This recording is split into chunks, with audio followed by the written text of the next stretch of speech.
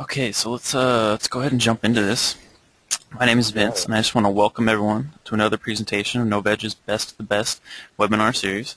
We're excited again, not only to be, or we're excited to be presenting ZBrush once again. I don't know if anyone attended our presentation a few months back, but we had a great response from it, so we decided to do another one as soon as we could. I want to thank Paul once again for presenting. We also have Jamie Leibel from Pixologic on board to help answer some of the questions as they come in. Before we get started, I just want to give a little background on Paul. He's Pixologic's 3D application engineer who works with several studios, including Legacy Effects, Disney Animation, Bad Robot, and Pixar. He works with them on enhancing their digital sculpting pipeline using the leading industry application, ZBrush. He is also involved in the development of ZBrush and works with artists around the world offering support. As part of Pixologic's team, he travels to various studios and schools giving demos on ZBrush to highlight the various tools within ZBrush. Paul graduated with a Bachelor's in Fine Arts from the University of Bowling Green and was an extension student at the Gnomon School of Visual Effects. So needless to say, Paul is truly a pro. He's great at what he does. We're excited to have him on board once again. I think once you see his presentation, you'll see that he's really the best at what he does. Paul's going to speak for the next 40 minutes or so. During that time, everyone will be in listen-only mode, but definitely feel free to shoot your questions into the question box. As I said, Paul and Jamie will be on board answering questions as they come in. At the end, we'll also open it up for a Q&A. We'll get to as many questions as time allows. Last thing I want to touch on, we will be recording this webinar, so if you have to leave early or you want to view it again later, I'll give you guys complete details on where to find the recording as soon as Paul's done. Having said that, I want to turn it over to Paul so we can jump right into this. Paul, are you there? I'm here. Okay, I'm going to switch the screen to you and let you take it from here. Oh, very exciting. Here we go. All right. Hi, everyone. Hi, Tomas.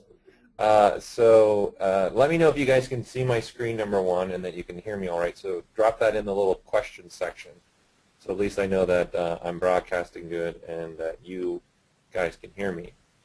So really quickly, obviously, I'm on the Novedge website right now, which obviously this is a spot where you guys can go and to purchase your copies of your Mac or Windows version of ZBrush4R3. So it's really great to team up with the resellers, Novedge, and bring you guys these webinars. So I just wanted to make sure you guys are aware of that and that you can get it here as well. So a quick couple things that I want to touch base on. I'm not sure if for those how many are new ones there. Hey Brian, what's up, buddy? Coming to SIGGRAPH? Super.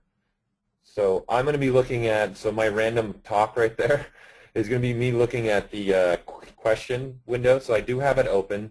So feel free to throw questions at me as I go. In fact, I would prefer that. As we're moving along, because it's better to ask the question while we're actually working on something. That way it's going to be more convenient for you guys, because if I'm building something, I don't have to try and rebuild it really quickly to answer your question. So feel free to go ahead and throw them at me. Hey Cameron, great to have you here. Feel free to throw that on there. So Ricky, you're good now? You can see my screen? Okay. Okay, great. George, you had a quite quick question. For those that are new users, George is asking a question. He's a new person to ZBrush and sculpting, and he's asking what type of project should I practice to build my skills in sculpting. Well, we're going to dive a little bit into DynaMesh today. So what we're going to do for DynaMesh is probably one thing that I would do to practice. So I would definitely, the first thing we do, that's one thing I would do for practice. And another thing is watching these videos. So the reason why I have our Z Classroom up is you can see this little thing right here. I'm actually going to show you guys how I did this in the video.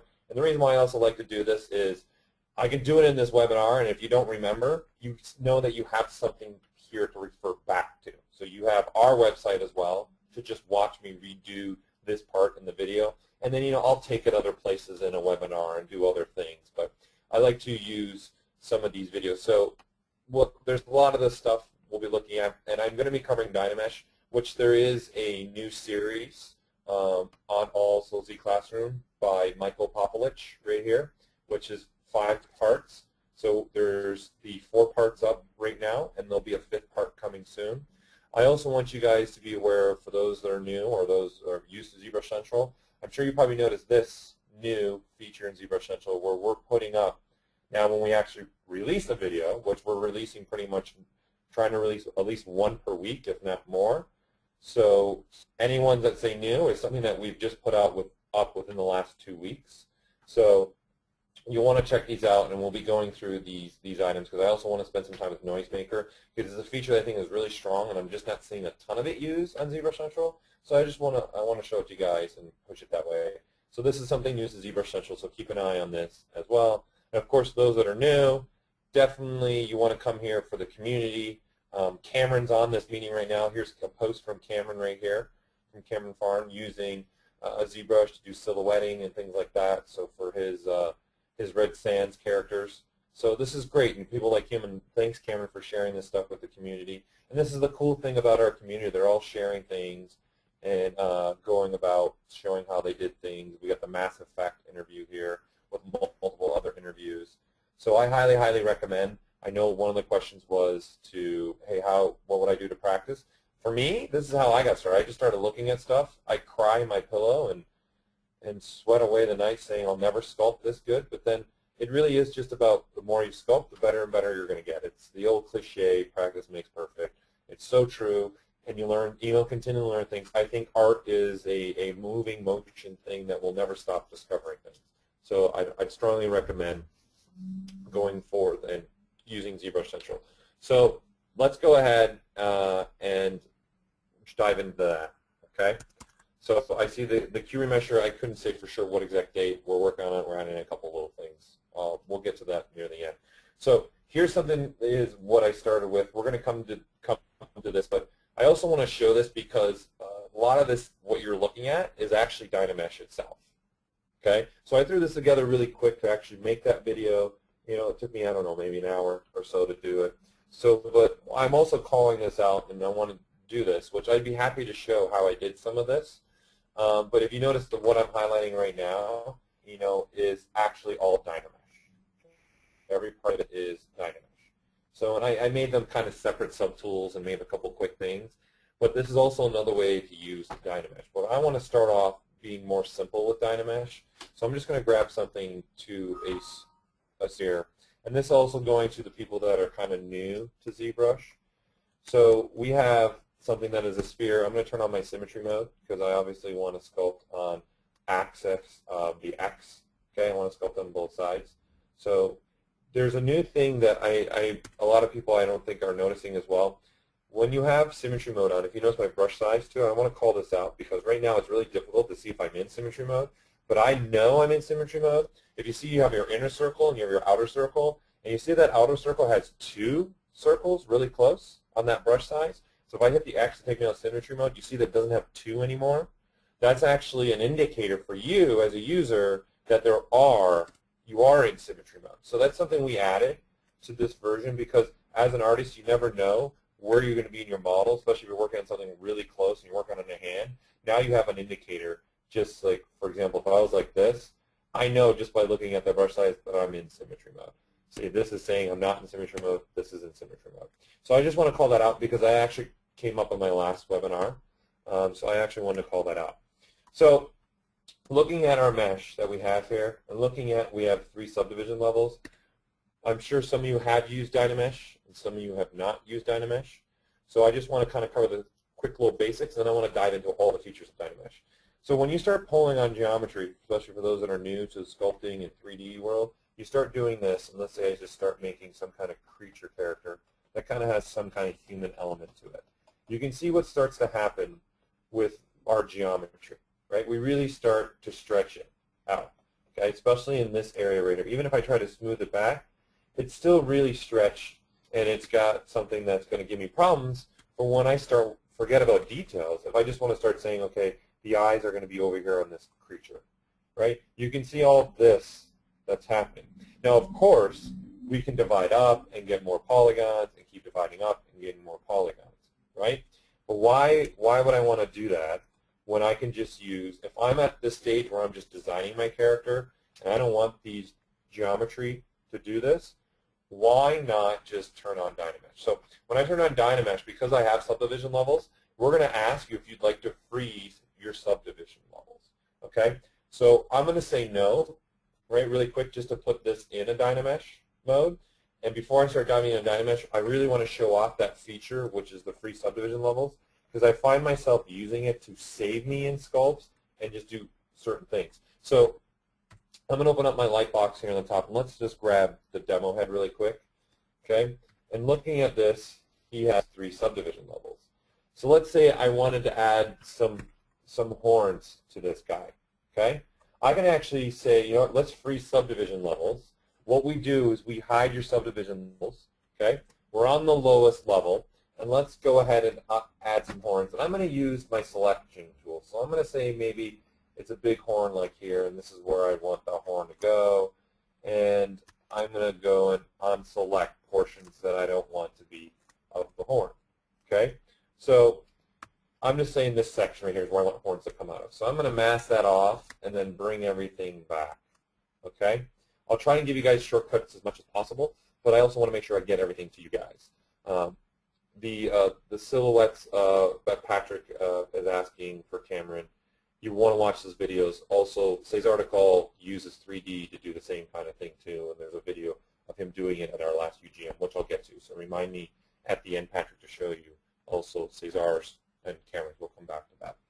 So I'm going to inverse my mask, and I'm just going to switch to move mode. And here's another new feature that I find myself using a lot in DynaMesh. I find myself using it in a ton of things.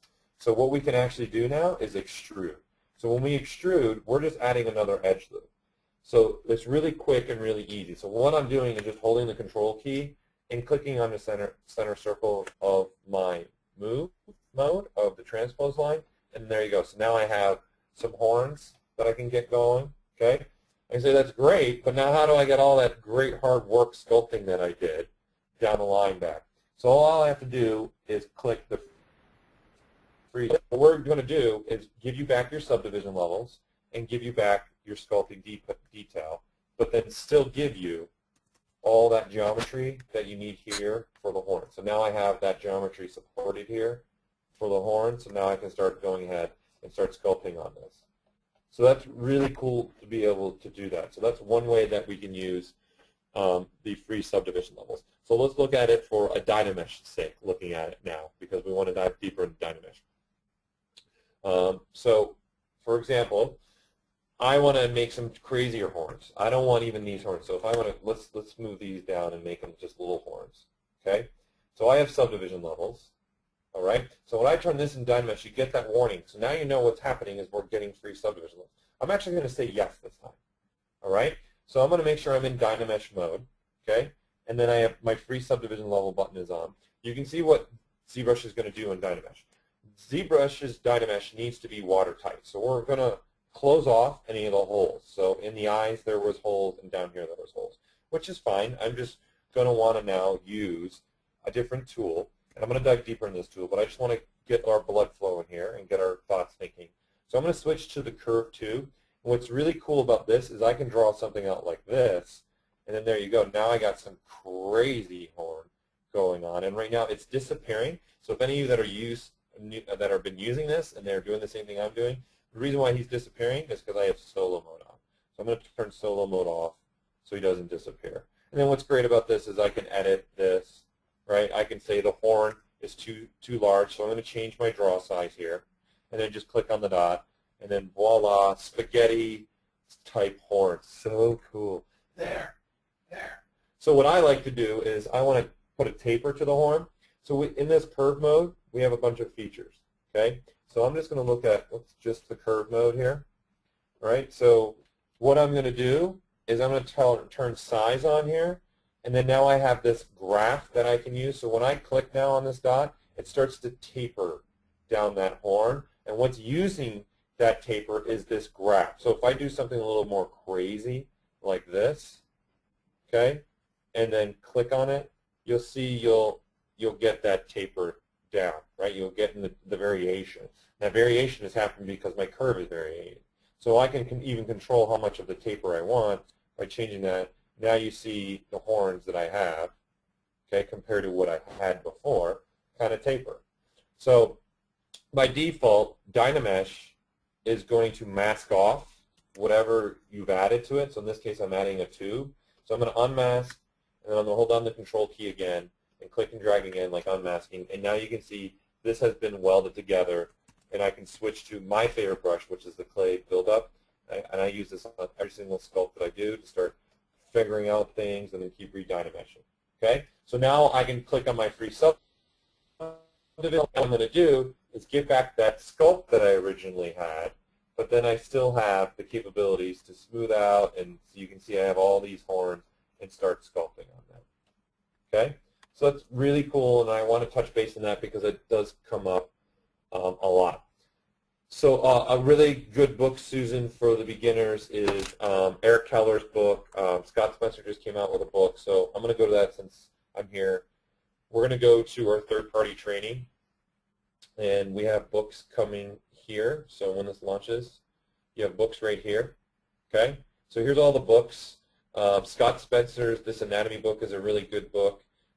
Here's a gaming book by Ryan Kingsling, and here's the book by Eric Keller, which is introducing ZBrush 4. However, he has a new book coming out, I think it's this month, that's on the newer version, which is R3. I myself also have a book coming out next month on ZBrush, which is just tips and tricks, kind of what I'm doing with you guys today.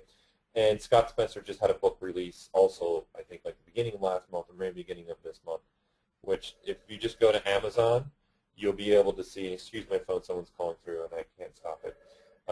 So if you go to Amazon, you'll be able to find all these books if you put in also the names besides going to our site there. So that's a great resource for you. So if you put in Scott Spencer, okay, here you'll get all of his books, and here's his newest book right here. Okay, so this just released, and then you can put in Eric Keller, and all of his books will come up. And like I said, he's got a new book coming out soon for the ZBrush 1. And then you can put my name in. I hate the shameless promotion, but there's what's cool about this book is I was lucky enough to get 18 different artists to also share tips and tricks. It's more of a tip and trick book. So that's my book there with the hockey skates. So all that resources would be great for you. Dan, I'm going to come back to your question. I just want to dive into this. I want to get going on this DynaMesh stuff. So let's go back to that alien creature that we're working on, since I know now what this does. So what's really key about DynaMesh, for those that are new, is what you're doing, the size of your mesh is going to become relevant to your resolution. So that's the most important thing, is your resolution, okay? So if I say, for example, drop my resolution, let's drop down to 64 and I start sculpting and I read DynaMesh, okay? You can see that the polygon count is going to get less. So if I even keep going lower, let's go all the way down to 16 and see what happens. So I'm going to sculpt a little bit. You can see how low of a polygon count you can get. In a lot of cases, this is maybe where I like to start. Because as we start to sculpt on here, and we keep re-dynameshing and we keep growing with things, ZBrush is going to keep needing to add polygons to start keeping some detail to our mesh, right? So if I want to, at any time, put up my resolution, I can say, let's go back to 128. So let's start sculpting in here, because maybe I want to start having more geometry now that I do, and start putting maybe some holes in there in the nostrils, okay? So this incident that you have going on here, this is something that people have ran into in ZBrush Central. So what's happening here is I've destroyed the mesh to a certain point, because the only thing that DynaMesh cannot do is it can't do geometry that is laying on top of itself. So for example, if I took a plane, okay, like this is a flat plane. So this is not going to be something that's DynaMesh friendly, because it's just a flat plane. Or if I took and did something here, let's do this, and let's really mess this up. So if I did something like this, you can see that this geometry is starting to collide with that geometry and kind of starting to overlap each other. That'll start to become a problem, because then what we're looking at is, okay, you got geometry going one way, then you have geometry cutting it and going another way. So if you run into that issue, that's all your problem is. So what you're going to probably want to do, so you see, for example, here, there's a hole being created here, okay? I can even say this. I can switch to an inflate brush, right? And I can even start inflating this stuff together, right, to try and do some fixes this way, right? So you can see what I'm doing here is just fixing this up really quick, and then there you go. So really cool that I can do that in DynaMesh. And now that I have more of a resolution, now I can get back to my sculpting part. Because again, this is DynaMesh. This is about being free and just taking your sculpt somewhere and start looking at what I want to do with this creature that I'm kind of making and saying, okay, there's going to be a really large bone that comes across here maybe and comes down into here, and that's where his bone's going to be. And you can see this is the point of DynaMesh. I want to start just thinking about what I'm going to do. Maybe he has a really big brow in here. Okay? So you can see I'm just moving along and thinking about what I want to do with this creature. Maybe the mouth comes way down here, and then this is just all open space. Maybe I'm pulling a little bit from Steve Johnson here. So, and then I just start going through here, and maybe start this. There is a nice big bone that's coming through here. And notice I keep saying bone. This is a key thing too for those that are new to sculpting, especially in ZBrush. Your bone structure is going to be so important what you start doing here with your characters, because even though it might not be a human character, you got to still think about your bone property and what you're doing with your character along the bone, even though I'm tending to start making some kind of creature that's more human. So let's unhumify him more. Okay? So you can see I can start moving around. I can keep moving things. I can even grab something like the snake hook, which is a really nice brush to use with DynaMesh. I can start really pulling on things. Maybe I want this instead, and I can keep re-dynameshing things. So when you're looking at this, we're stretching our polygons and getting going. So you guys get the basics, I guess, of what your resolution is. It's also based on the physical size of the mesh itself. So when I start moving and making things bigger, okay, like this, you're going to see adjustments based on, because I am making this a larger piece of mesh, okay? So you might see things starting to adjust. So that's correlating with your resolution. To make it easy for you guys, I'm going to turn on the floor, okay, and I'm going to change my axis here. Give me a sec. Let me get the axis that I want. There we go. Don't want that one. Don't want that one. Okay, so if you look at my axis here, okay, and if you look at just the grid, for example, just think about the grid as a box, like if it was a cube in here, okay? The resolution you're setting is how much resolution are you putting in that box across the box. So when you start getting bigger, when you start getting bigger, you actually want to drop your resolution. Because if you put your resolution higher, then you're making such a big mesh with a high resolution box. When you're smaller, trying to keep detail, that's probably when you want to start putting your resolution higher. But when you start getting big like me, I actually want to stay down further. And something like this guy that I'm making, I would probably even go this low, because I kind of want to keep in this kind of pattern when I start using DynaMesh. Okay? So I just want to point that out and give you guys the basics of that. So let's continue looking at what some of these other settings do. And I'm going to bounce back up so we have just a little bit more for these other settings so we get an understanding of what's going on. So let's take a look at what the group and the polish feature does. Let's first take a look at polish.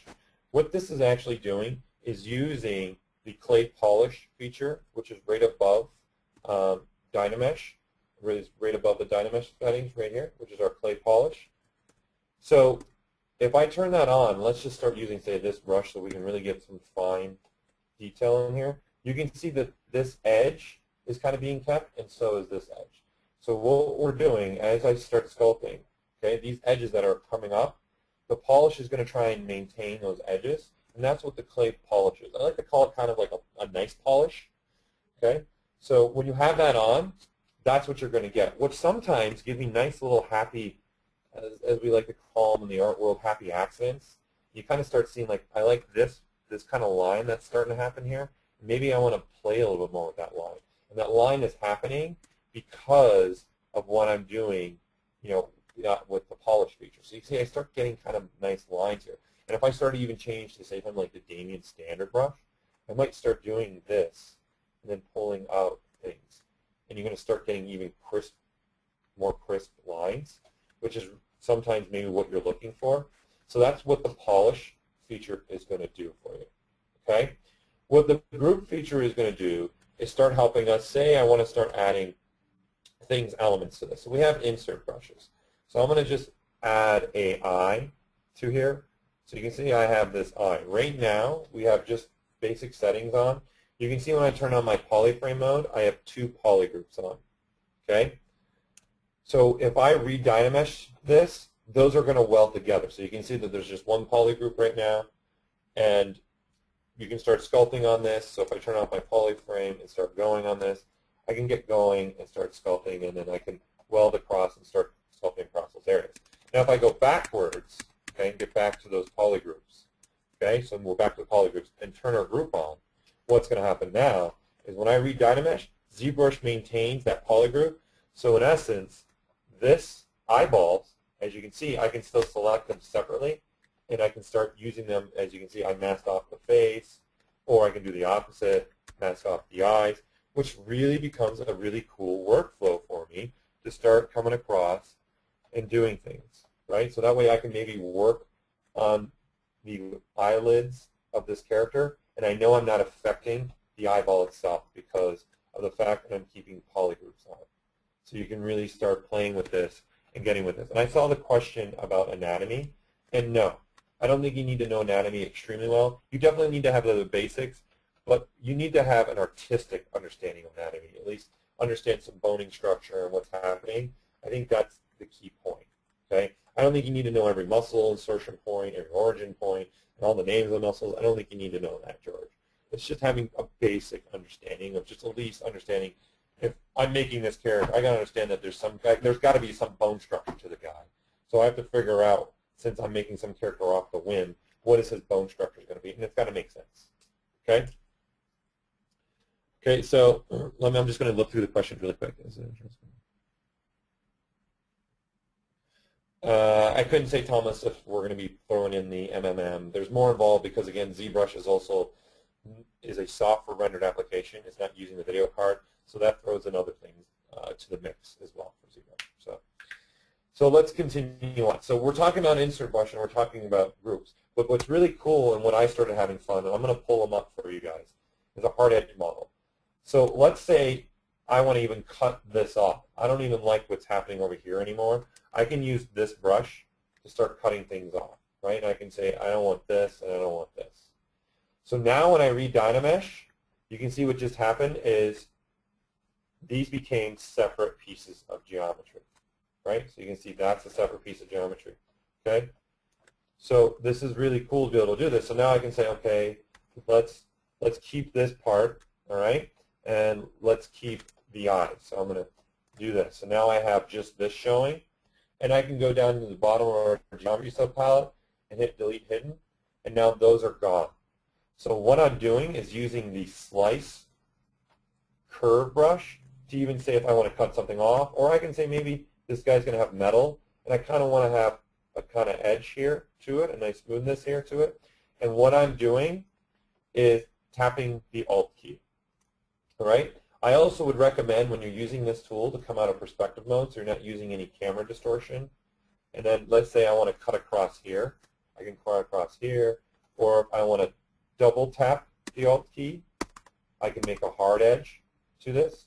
Okay, so you can see what's happening now. So now when I read DynaMesh, these all become separate pieces. And because DynaMesh needs watertight, we're going to close that out for you across the way. So then this becomes really cool for combining with elements, let's say, like using the insert brushes. And let's just say I'm going to use this insert brush as a negative. Okay, and I'm using it as negative, and you know I'm using it as a negative. I don't want to go that deep, actually. You know I'm using it as a negative because this is white. Okay, so we're giving you that polygroup capability. And we mask everything off so I can start moving things around. Okay, so you can see I can say I want to do this. Then let's go ahead and read DynaMesh and see what we got. And you see we get that hole that I wanted, but then you still see that the polygroups are still being maintained, and that hole is cutting across both polygroups. So this is a really cool workflow to be able to do this. Right? So now I can come in here and say, let's add this as a positive. Right? And then there you go. And then this is its own polygroup. At any stage in time, you want to combine, let's say I want to combine this section here, okay, with this section here. All I have to do is tell ZBrush that I want to combine those sections. Right? So I have them both being viewed. Okay? Go down to my polygroups, do a group visible. That way they're the same color. And because I have the group button on, I want to maintain these separate sections. But because now those are the same color, when I read DynaMesh, see they become one. So it's really cool to be able to manipulate this and play with this. Okay, so I really wanted to show that feature because it's really cool to be able to do a group in Polish. Okay? And then the projection feature, I don't really use it that much myself. What we're going to do is reproject any of the sculptural change, any of the sculpting that you've done into the mesh again when you keep re-dynameshing, which will make your DynaMesh take a little bit longer to do. I don't find myself using it that much, but what I want to show you guys is this technique, how it was used. Okay, so I'm going to actually load a project really quick for you guys. So let me switch over to this screen so you guys don't have to watch me go through my desktop. Give me one sec. I got to hide some things here. So I'm going to go to pull up a project that I did, this DynaMesh technique that I'm talking about with you guys. So I want to pull it up so you guys can just get an idea of what I did and how I use this technique. And then we're going to move on to the NoiseMaker because we're already 35 minutes into this. So give this a minute, and while we're loading this, I want to take this opportunity to look at the questions really quick. There's no toggle. The automatic re-DynaMesh, Eric, is the controlled drag. We're kind of running out of shortcuts on the keyboard, but there's so many features within ZBrush now. Again, how did I make things negative? I held the Alt key. So I'm going to show you guys. So for example, this mesh is pretty much all DynaMesh. So this is an example of hard edge. And in my book, I actually walk through some of these tools on here. So for example, if you take a look at this piece here, and let's go to solo mode. So all we're looking at is this piece, right? This looks like it's 3 pieces, but in essence, it's actually not. It's only 1 piece. And I actually use the retopologizing tools to use this. And then you can see I'm using polygrouping, and I just use the slice brush and use negatives to do that. So how did I do the negatives again? I just grab, say, here we grab a cube, and I want to do a negative here. I would just hold the Alt key, okay? And by holding the Alt key, that becomes white, right? And then because everything's masked off, I can move this where I want it to be, right? So I got that happening, right? I'm going to clear my mask by click and dragging, and then click and drag. And then ZBrush is reevaluating the surface, and then it's going to re-DynaMesh. And as long as I still have this in DynaMesh mode with the group button on, it's going to maintain my groups and then use that cube as a negative. And I have the DynaMesh turned up a lot because I want to keep those hard edges. So you can see, there you go. So this is a technique which for me, I'm just doing a hard edge, so I want to keep these hard edge features. So if we go back down to this geometry, you can see what I have turned on. You can see that my resolution is set at 304, which is really high, and the group is turned on because I want to keep this looking hard edge. So there's the technique kind of put in practice in a way that you can use DynaMesh not just for sculpting, okay, organic things, but sculpting hard edge things, okay? So let's reload that thing that I made for that video for the hard edge, okay, so that we can take a look at what NoiseMaker can do for us.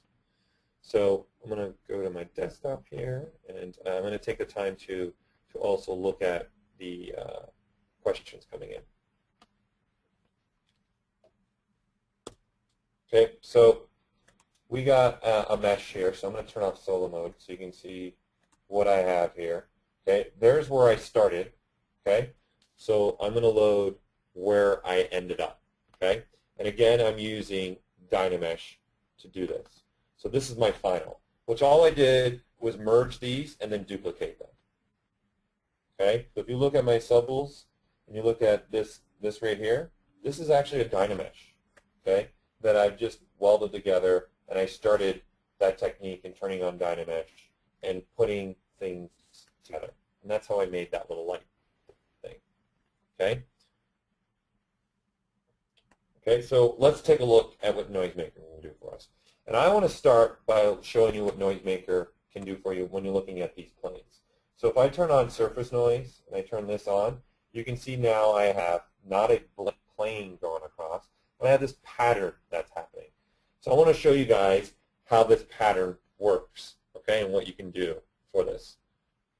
And then, yes, you can mask off what NoiseMaker will project, which I'm going to walk you guys through. So I'm just going to delete this and start from scratch, okay? So when I turn on noise, we get our little preview window here, okay? So this is going to work just like the ZBrush navigation window, okay? So when I start taking noise, so let's just go zoom in really close to here. I can say, well, what if I just want to start, let's say, for example, let's make some kind of broken up metal thing, okay? So I'm going to use the graph, and let's scale this up more, and let's drop the strength a little bit, okay? So you can see I'm kind of making some kind of rusted look to them now. So if I say okay, all right, so you can see this has some kind of rusted look to it. So to the question that's up there right now, yeah, of course, I can mask off parts, and you can see how low a polygon this is right now that I have. But you see that it won't matter to the noise itself. It'll matter when it's applied, but now look at it. Right now I'm looking at it more as a bump map, okay? And I'm masking off parts that I don't have. So here, I'll switch it to solo mode. So you can see this side's masked off. You can see that there's no noise here. And then this one right here has all your noise. So what's new is something that I want to also share with you guys, okay, is if we look at the mask section, watch what I can do now also in here. So just this masked in area. I can tell ZBrush how strong of a mask you actually want the noise to pay attention to. I'm actually going to drop it down. And you can see what happens is the noise starts coming through now. But then I'm going to start using this magnify by mask. And what that does is magnify and change the noise completely. So in essence, it's its own kind of separate scale slider. And you can see that this is bigger than in here. So I can use this same noise and kind of have a blend between different types of noise happening, right? So this is really cool to be able to do this.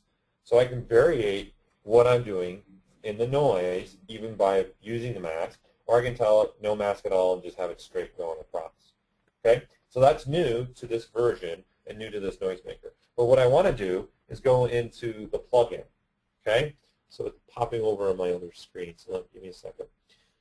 So we got this awesome noise plugin. All right, man, yeah. So this is completely interactive, okay? So right now it's on checkerboard. So if I switch to something else, which is my hex tiles, and you can see that with this right here, and I'm gonna, here I'll drop the scale down, so let's go to 1. Oh, let's go to 1 here. So you guys can see what's happening to your mesh. Okay, and here we'll bump the strength up so you guys can really see what's happening here. Okay, so this is the pattern I have. So if I go in here and edit this, okay, and we're looking at my NoiseMaker plugin, what I'm going to do is have some of these controls to my advantage. Okay, so what I'm going to do is actually I'm going to switch the mortar color and I'm going to switch the tile color. Okay, and I'm going to say OK. Okay, so that's cool. I'm getting this nice pattern. Now what I'm going to do is I'm going to have the curve just reset back to its basic curve. And I'm just going to adjust off, and boom, we instantly now take what was black, okay, and turn it into transparent. So then I can move this down, this curve back down to, and say OK, and then there you go. This is how I got that pattern that I got for this mesh. So this is really cool to also use for other elements, okay? So let's just say here, let's grab a cube, okay? So let's just grab any 3D cube, which this is what I use to even do that pattern. You can see the point. And let's just turn this into a polymesh. And then I'm going to turn this in because we're discussing DynaMesh. Let's turn that into a DynaMesh. And then I'm going to go to my surface noise, okay? Let's frame it. So we're just looking at the cube and back up a little bit here. And we're only looking at the cube. And let's go to our plugin, all right? And let's take this plugin and go, let's just look at the checkerboard. Yeah, let's apply that checkerboard. Now let's adjust the scales. And here, I'll up the strength so you guys can see what we're doing here. Okay? So this is great. But what if I did that same trick here? Okay, that's cool, right? That's a cool little fun thing right there. So I can do it even on a DynaMesh, but what's really cool about the DynaMesh is if I come back here to the geometry and I double click on this sub key that I'm sitting over, what we're going to do is turn the physicalness of the NoiseMaker and what's being hit into real geometry. So Qbert, that's actually the Mario Brothers tune. But there you go, little Qbert squares. And of course, this is physical geometry that I can switch to and use my move brush on, right, and do whatever I want to this. Right? At any point in time, I can re-DynaMesh, or I can switch to an insert brush, right, and we can say, let's make a negative. Let's see what happens when I make a negative to this, right? And I don't want the surface noise on anymore. And go ahead and re-DynaMesh that. That's cool, right? Very cool. A little almost Super 8 kind of, right? So there you go. There's another way to use NoiseMaker. Now, what I want to touch base on using for NoiseMaker also is it's not just about the mesh, the physical mesh itself, because we're running out of time. And I'll stay longer, but I know the guys at Novedge have some things to do and stuff we want to take care of. So it's not just about using noise on the mesh itself. We can also go to the brush, okay, and start making some custom brushes, all right? Or we can go to the alpha and say, well, what do we want to combine these elements? So I'm going to go to Create and click on NoiseMaker. So I can actually use the NoiseMaker. Let's use the NoiseMaker to make some scales. So I'm going to say Noise Plugin. Okay, so you can see I get the noise, which is just being shown on a plane. All right. Then I can say, let's go to scales. So that's updated. And let's just go with the default and say OK and say OK. There you go. I just made an alpha, which is really cool. So let's switch to just a simple brush, which is our standard. Let's just look at drag rec, okay? And let's grab that alpha. Right now I only have Z add-on, and I can just pull out that alpha, right? And then I can go to my alpha and say modify, and let's tile it. Let's tile it maybe 4 times, and maybe let's take a look at that. And maybe that's the scale you're looking for. Or let's hold the Alt key, and maybe that's the scale you're looking for. Or you know what? I also want this to tile 3 times vertically so that they're just smaller, right? So what I can do now is say, how about we switch it up? Let's switch to dots. Let's go to stroke, okay? And under my modifiers, I'm going to go to roll. So now when I start sculpting across, I'm rolling across those scales and almost flipping on top of each other. I can then go, you know what, I'm not feeling this alpha, so let's untile this and let's make another version of this. Let's go in and edit this. And let's play with this. That's a little too sharp for me. I don't like how sharp the scales are.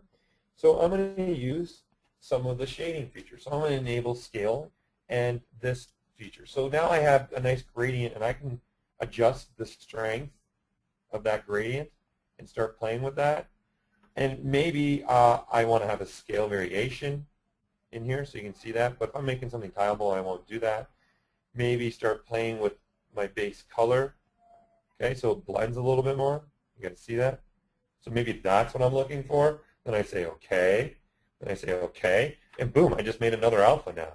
Really cool. So now I have this alpha to use. So really different looking scales. So it's a really cool way to use NoiseMaker to do that. Maybe I want to start playing with my focal shift here, having less of a focal shift. So now I kind of get that roundness here.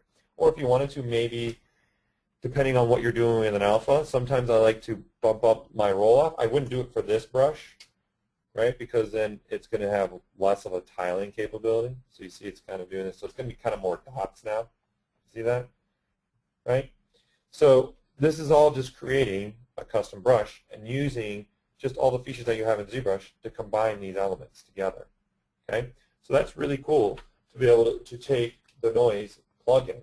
So on top of that, the noise plugin, so we looked at it as applying to a mesh. We've looked at it making it an alpha. Well, guess what? It's also available in the brush palette. So for example, there are some brushes that are pre-made in Lightbox. So here's brush, okay? And then you have all these brushes at your disposal. So I'm going to go to noise right here. And here's a brush that we have right here. And I can start, let's go bigger, and using this brush to start adding some elements to this. So let's take a look at my brush and turning on my noise.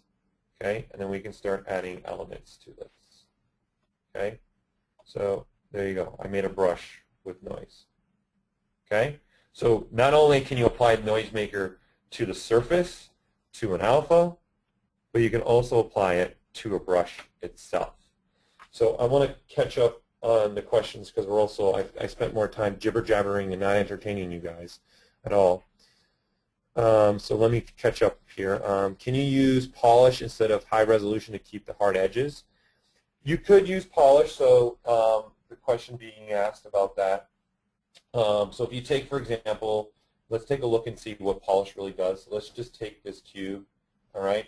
Let's make it a poly mesh, and then let's turn this into a DynaMesh. Okay, so this is what we have, right? So let's switch to brush, insert, cube, and let's just add some cubes here. All right, I'm going to turn off solo mode. So when I read DynaMesh, okay, this is what we get. So let's go even lower in resolution. Let's drop it to, let's go to 100 in the hundreds and read DynaMesh. Okay, so now there you go. You're kind of getting around this. So let's see what happens when you turn on polish and read DynaMesh. Okay, so you do keep that hard edge. And what we're doing with polish, if I turn on polyframe mode, you can see we're just trying to move geometry to the edge. So what happens is the corners, though, they don't stay perfectly tight. So that's on a combination of things. I would use a combination of resolution and polish, especially if you look at this area too, which it's doing a really great job, and I really like what's actually happening here. It's doing a really great job. If you look at the geometry, that's the difference if we turn off polish and then read DynaMesh compared to that. Okay? So does that answer your question for you, Dee? I answered the masking question. I'm new to ZBrush. If you want to sculpt things like cars, aircraft, computers, what can you start with to get the hard edges? I would start with hard edging. So I have a lot of techniques that I use. I would just start with even primitive shapes like this, or I would even start, say, grabbing something like even the sweep 3D and doing this, okay, and going down to my initialized states and using the profiles that we have.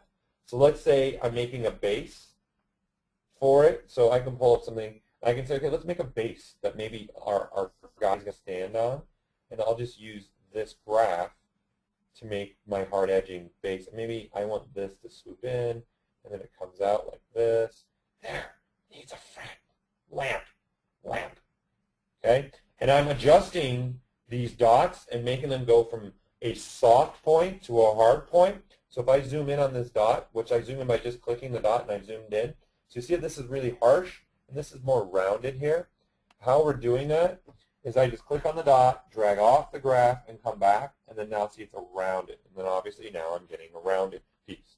And I can say maybe this is what I'm looking for. Then I say make polymesh. So I've got my mesh here. And then I start using other features of ZBrush. And I do go through this stuff in my book too, actually. This is kind of a workflow that I show. I might even want to do something like this, right? Slice it, and then say, okay, I don't even want that top anymore. And say, delete hidden, then this is what I'm left with. Perfect, that's what I'm looking for. Then I can start using selection tools, okay, because I want to move on to more questions too. And say, okay, let's just select this area right here, all right? I'm going to go to Geometry, Edge Loop. I just added an edge loop in there. Okay, I'm going to shrink my selection by holding the Control-Shift and S key. Will shrink my selection, all right? I'm going to go to deformation, but just so you guys have a visual, I'm going to mask this off and bring everything back so that you can see what's going on. I'm going to inverse my mask because this is the part I want to change. And just under my deformation, I'm just going to inflate and inflate negatively. And then you can see that I start making stuff that has more of a hard edge to it. And then, of course, when I start subdividing up, right, you have things like that going on. Or if I wanted to, okay, let's go backwards here, and let's look at just this piece right here, okay? Let's inflate it negatively a little bit, and then let's go to geometry, and let's also add a crease to it. So now when I divide up, okay, you can see that crease edge is staying nice and sharp right there. So as I keep dividing up, that's going to stay there. So this would be a technique that I would use for hard edging, for sure, and something that I would start with. Yeah, these tips, kind of these tip specials that I'm giving you are definitely in the book. This is completely in the book. I show a complete beginning to end of using this. I wish I can show more with you guys. I don't know how everyone's time is, especially Novedge's time, but I can get you. Paul, you can go for. I mean, you can go for maybe like 5 or 6 more minutes. Okay. Doing whatever you want. Yeah. 10 minutes to do. Yeah. Exactly. All right, 15. All right, 30. Yeah. 30, 25, 25, 25, 20, 20, 20, 15. Okay. Yeah. Now I'm like the sell up. All right, let me go through the questions here. I want to catch up on the questions. How can you pattern? You are showing me retopologize to import into another app. Wait. How can the pattern you are showing be retopologized to import into another app? Oh, okay. You're talking about that pattern I was doing in NoiseMaker. That if you look at the DynaMesh part, that's completely exportable to any application as an OBJ, STL, vermal file, right? But of course, when QRemesher comes out, anything I'm doing, I can also QRemesh it and export as well. Or it's physical geometry, so I can export anything off to any other external app. Use GoZ or anything like that. Okay, so I'm assuming the question is the plugin that ships with the NoiseMaker, which I see that was answered. Let me catch up here. Cool tips, man. Here we go. It looks like questions are being answered. What does the timeline for your commercial look like? How soon can I expect it starting?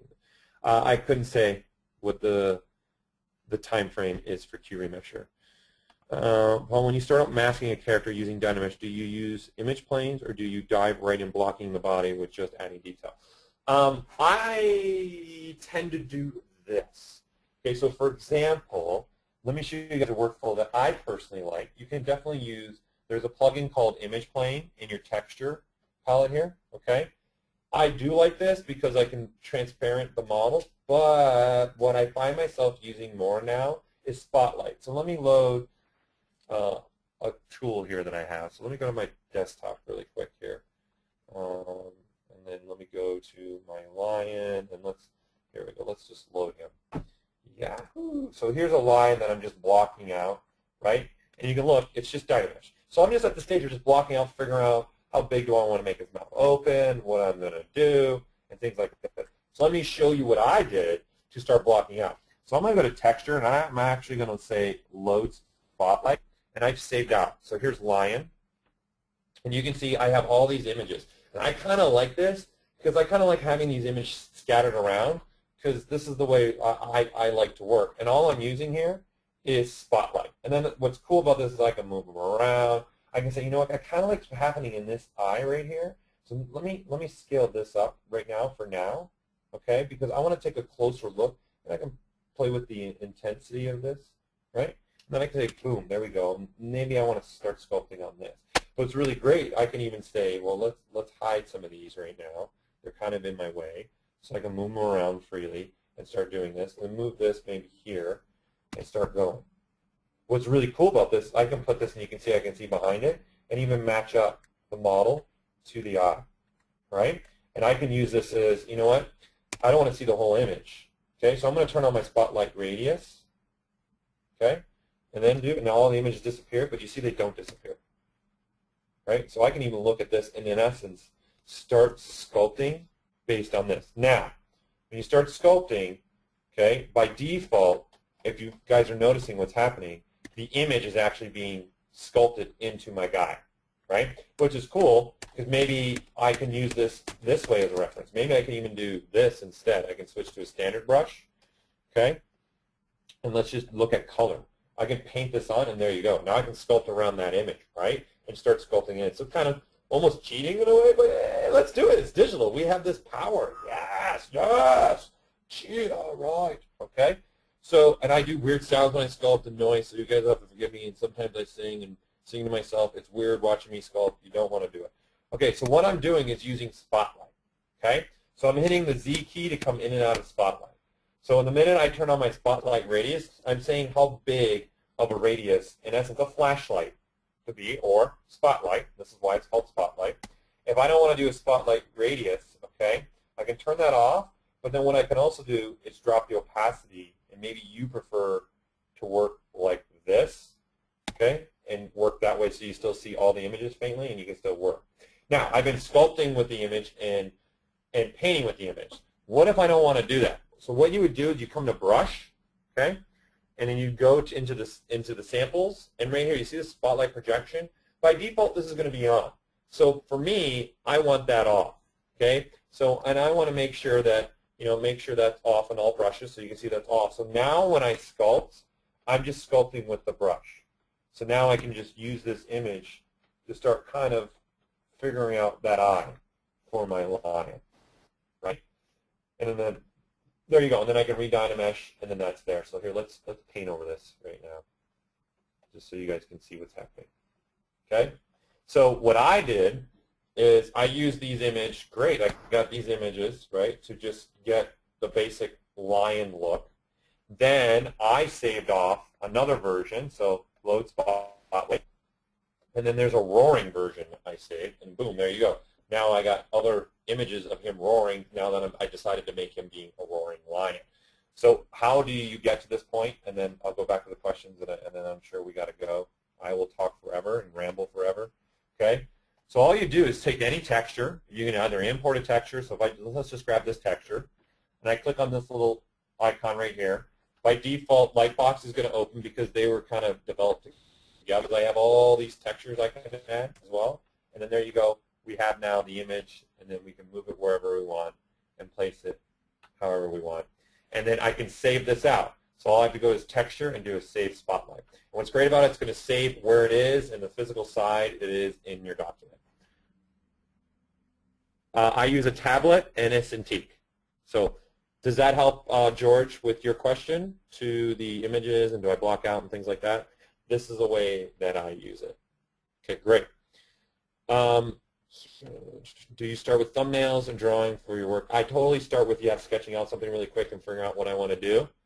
Or I do what, back to what we started with. If you take, since Cameron's also in this meeting as well, right? This right here, what Cameron's doing, where he's just figuring out silhouettes. And he watched, and it's a 9-minute video, and he's walking you through that.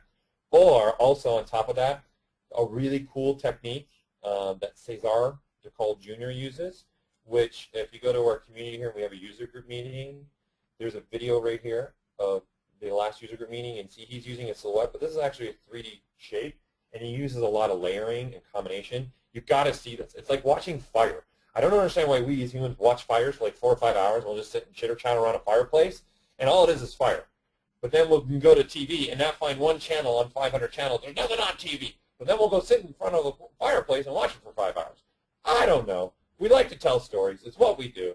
It's seriously like watching fire. It really is when he does that demo. So it's really cool. And in the video, there's a little snippet of it. And by all means, any class that you get involved with Cesar, hit it up. So that answers that question. Is there any other questions out there that I missed? I know there was a big one that I didn't have time to read through. Let me go back then. I'm relatively new to ZBrush and handling all my models into Modo. Can you describe the best workflow from mesh starting in ZBrush with DynaMesh to subdividing, texturing, then export to Modo or View?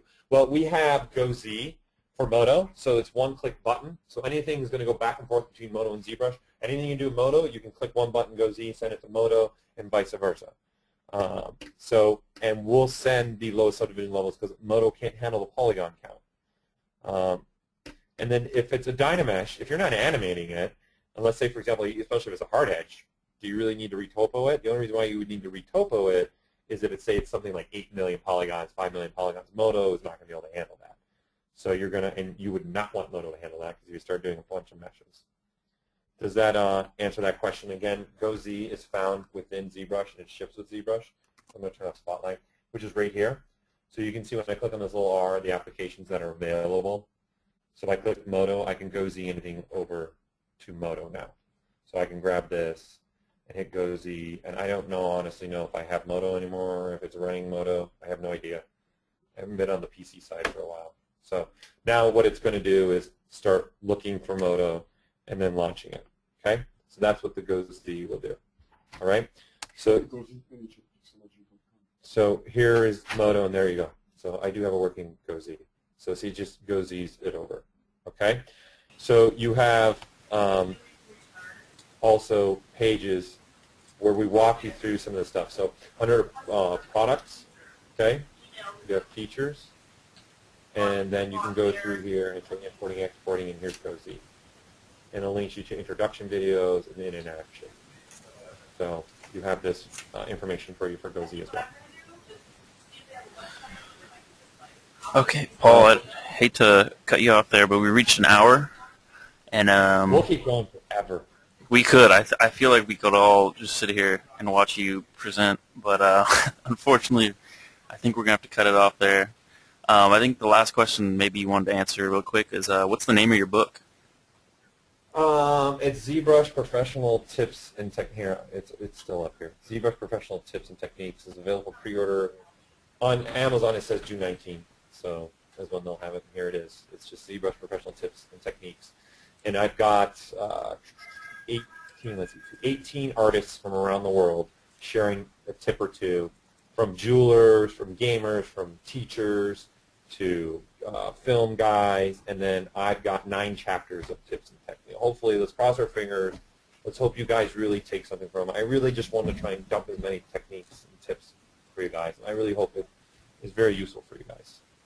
So again, I want to thank you, Paul. I'm going to switch the screen over to mine and just wrap things up, give a little brief send-off for everyone here. Sure. So again, Paul, tremendous presentation. I think I speak for everyone when I say that we were all really impressed. I think everyone took something away that was useful that they can use. And again, I want to thank Jamie for helping out with the questions online, fielding them for us. Again, if anyone didn't get their question answered, I apologize. We just ran out of time. We'll have to schedule another one of these, I guess. Last thing I wanted to touch on before we sign off is I want to give a brief little intro on us here at Novedge in case anyone's unfamiliar. We're the leading online design software superstore. Not only do we have the best prices around, but our staff is extremely awesome, incredibly knowledgeable. We'd love for you to call, chat with us at any time. And then, as Paul mentioned earlier in his presentation, we do have ZBrush, the latest version, for Windows and Mac. We do have a best price guarantee on that, so if anyone's interested in getting the latest version or upgrading a previous one, feel free to email my colleague Bob Thayer. His email is bob@novedge.com. He'd be more than happy to talk to you about pricing or any other issues you had with that. Again, too, for everyone who was asking, we will be making a recording of this webinar available online. Everyone who attended will get an email with the link to the recording, so you'll be able to watch it as many times as you want. It'll be on our YouTube channel, on our Vimeo channel, so just check your inboxes for that email. It should be coming within the next 24 hours or so. So, yeah, I don't know if, Paul, you want to say anything real quick before we sign off? Yeah, well, really quick. I know people are asking where can we get more of this information, things like this. Does Novedge sell to Australian customers, Patrick's asking? You know, I don't think we do. I think we're exclusively North America. I don't know here. I could switch back over to you, Paul, if you wanted to. Sure. Yeah, because I did really quick because I came up working. We get more of this information. Yeah. What you guys would probably want to keep your eye on. Let me show my screen. What screen am I showing right now? Let me make sure you guys are looking at the right screen. Okay. So you guys can see the website. So go to the community and go to the ZBrush blog right here. And anything that we have going on our websites or any of these, see here's the Novedge one, anything that we have going on, it's going to be posted in this blog, right? And here's the user group meeting. So we do have other ones coming up. So you'll have to look because we're posting on our blog almost on a daily basis, right? And you want to become a friend of the Pixologic ZBrush fan page on Facebook. And we also have a Twitter account as well. So I would become members to that, and then we share all that information on there. So you definitely want to be part of that, and that's how long you can do. How long do the webinar videos? How long do you keep the webinar videos up? He's asking. Yeah, Steve. Forever, as long as our YouTube and our Vimeo and our website stay active. I know the last ones ended up getting copied and pasted in ZBrush Central, and it got passed around ZBrush Central. So. Yeah.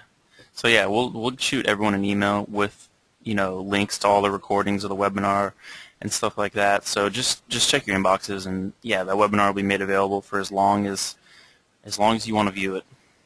Don't forget about Z Classroom for videos. I keep more and more videos, guys. There's probably about 70 videos in here, so you're looking at that's 50 to 60 hours, if not more, of video. So Yeah. definitely take a look at this. And like I said, we're adding videos on a weekly basis. So it's a growing, breathing item on Pixologic.com.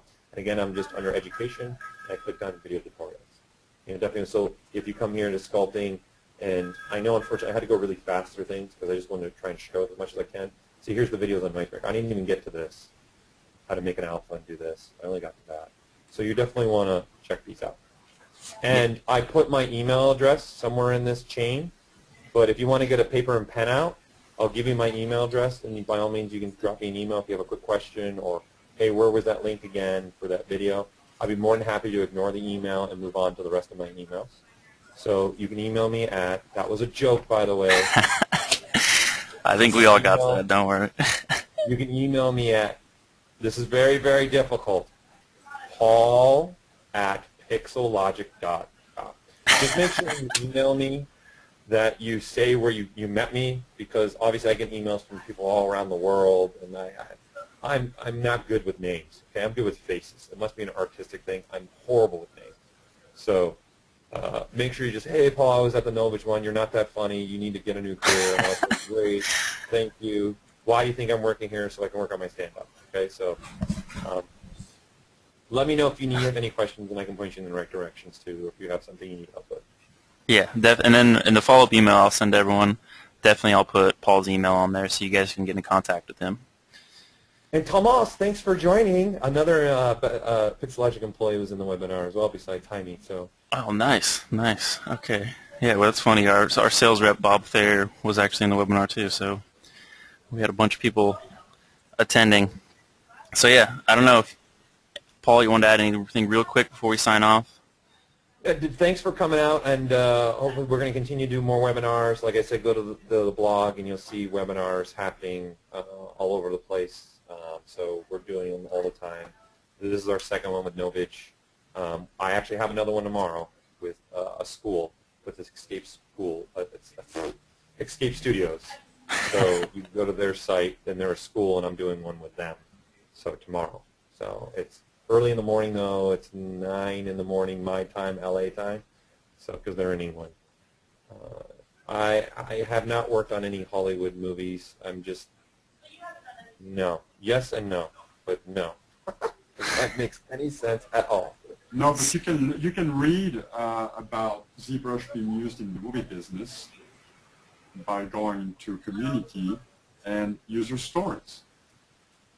Yeah, I saw you guys, John Carter, yeah, we posted about that on our website too. And games, Epic Games, and things like that. That and too, you guys can go here to the industry page, which will link you to other things here too. And here's like the industries, and you can see the movies that were used in and how we're being used. So also a very good resource for you. So yeah, I think we'll cut it off there. Again, thank you, Paul, Jamie, everyone at Pixologic for presenting this webinar again, and I want to thank everyone for tuning in and attending another presentation. We will we'll catch you guys next time. Very good. All right, Thanks, guys, everybody. have a great. Thanks, everyone, so much. Have a great night, great evening, good afternoon, good evening, good night. All right, take care, everyone. Bye.